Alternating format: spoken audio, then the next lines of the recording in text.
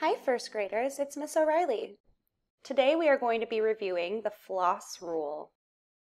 Before we begin, you might be thinking, I know what floss is. It's a really funny dance. Or maybe you're thinking about the floss that you use when you try to clean in between your teeth. Today we're going to be thinking about the floss rule for word work. This rule teaches us to double the final consonant in a word when these three things are all true. Number 1, the word is one syllable. Number 2, the word has a short vowel. Number 3, the word ends in the letters F, L, S, or sometimes Z. Did you know the word floss actually follows the floss rule? Think about what sounds these letters make. The consonants F, L, S, and Z, and the vowels A, E, I, O, and U. When we read short vowels, they say a, I, a. It's important that we know the difference between a short vowel sound and a long vowel sound. Let's think about what the floss rule looks like. When we read these words, we can sound them out like this. P, f, puff. H, hill. Glass. F, fizz. I just read the words puff, hill, glass, and fizz. Do you notice anything special about the endings of each of these words? If you notice that the letters F, L, S, and Z are all doubled, great work! That's exactly what the floss rule is. Now it's time for us to practice. Can you read this word in a clear, loud voice? Think about the beginning sound, what short vowel sound the word has, and what the end sound is. Try to read the word on the screen. If you read the word pill, great job! Can you read this word in a clear, loud voice?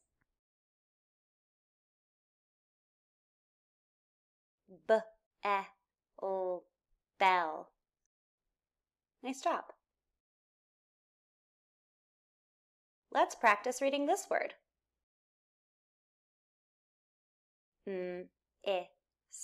Miss.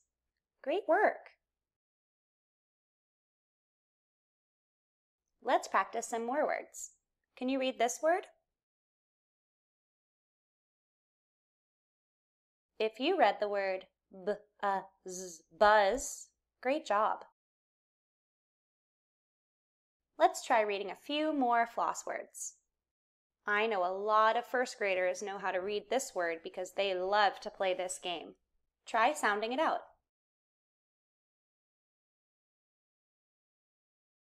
Did you read chess? Awesome! Did you notice that there's also a digraph at the beginning of chess? We practiced this last week with Miss Delaney. Let's read this word.